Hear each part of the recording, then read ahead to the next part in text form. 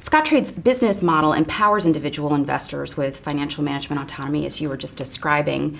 What would you consider to be the primary reasons people are drawn to this kind of investment structure or investing mechanism?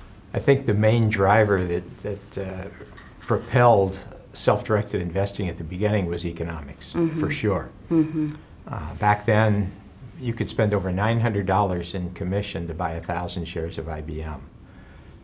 And obviously, if you think buying and selling could be close to $2,000 commission for just 1,000 shares, people didn't tend to trade too much back and forth because the commissions would take all your profit away. The discount brokerage industry lowered those costs dramatically to $25 to $50 maybe at the time. So that was the main impetus. But as it's matured into mostly an online self-directed business, it's probably the information flow that has propelled it for the last 10 or 15 years.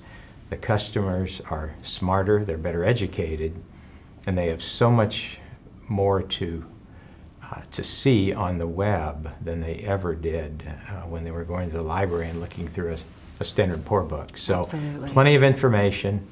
People with a lot of college degrees are the ability to analyze things and make up their own mind. And of course the cost is still important, but maybe not quite like it was at the beginning. It's interesting, today we would call that kind of change in a market a disruption, which is one of those words that has both a negative and a positive connotation, but we know in our modern vocabulary and use of that word that it means a fundamental move the needle shift, which is exactly what you did. So how do you gauge the appetite for the disruptive investment model that you created? How do you measure whether it's working or not working? Well, I think we've always measured it just by how we compare to our competition.